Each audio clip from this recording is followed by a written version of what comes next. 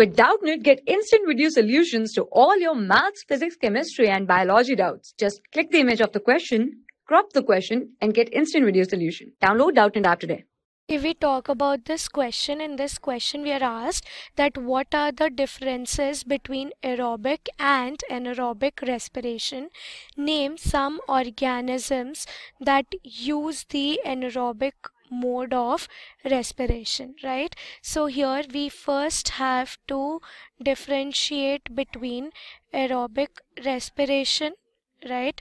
Aerobic respiration and the anaerobic respiration, right? And the anaerobic respiration, right?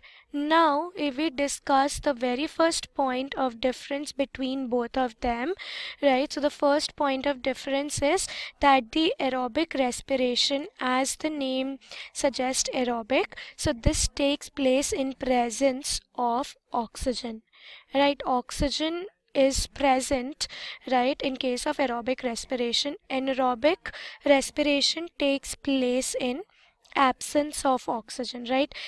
Oxygen is absent, right? Now the second point of difference is that in case of the aerobic respiration, right, the food is completely broken down, right?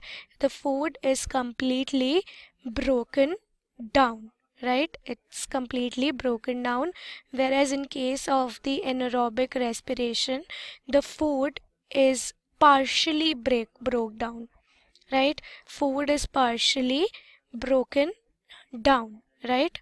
Food is partially broken down. Now if we talk about the third point of difference, so in aerobic respiration, right, if we talk about the aerobic respiration, so the when the pyruvate, right, when the pyruvate breaks down, right, so the pyruvate, when the pyruvate breaks down, so the end product produced, right, the end product produced in case of the aerobic respiration is basically the carbon dioxide, water, and 38 molecules of ATP or the energy, right? Whereas in case of the anaerobic respiration, right, when the pyruvate is broken down, right, when the pyruvate breaks down, right, then the end product produced is carbon dioxide, right, and ethanol, right, is carbon dioxide, ethanol, and the two molecules of ATP in case of the yeast, right, in case of the yeast, whereas when the pyruvate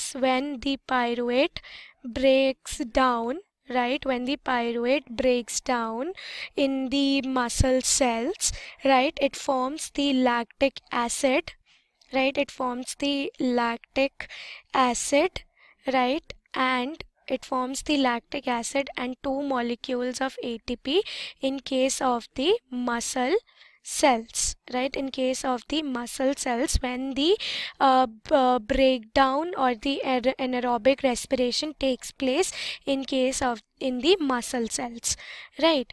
Now the last point of difference that we can take here is the example, right?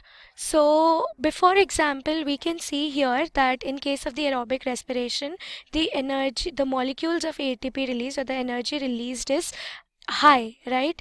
Energy released in case of the aerobic respiration is very high, but in case of the anaerobic respiration, the energy released is very less, just 2 molecules of ATP, right?